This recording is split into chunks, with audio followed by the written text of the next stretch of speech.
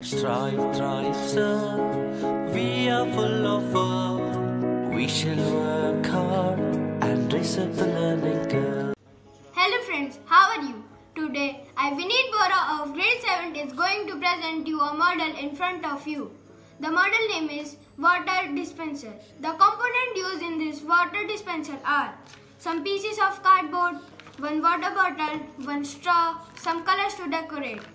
Basically, it is used to store water in the tanks, then filter it and move to the cup or anything. I will show that how it works. Firstly, I have to open this cap. Then you can see the water level is decreasing and the cup is filling. When I will close this tab, the cup will not fill. That you can now see in this. See in this. Thank you and have a nice day. Here we bloom and grow and shine like a Good morning to one and all present here. I, Diya Giri of grade 7 has made a science model, or we can say a science project, that is a water dispenser machine.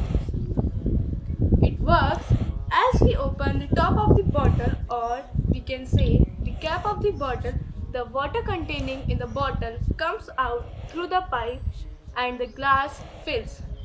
And as we close the tap or the cap of the bottle, the water stops coming. As you can see, the water is filled. The components of the water dispenser machines are a cardboard that is used to make the structure of the dispenser, and a plastic bottle that contains the water, and a straw which is attached to the bottle.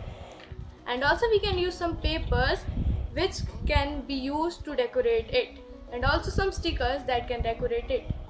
Thank you. Shivalik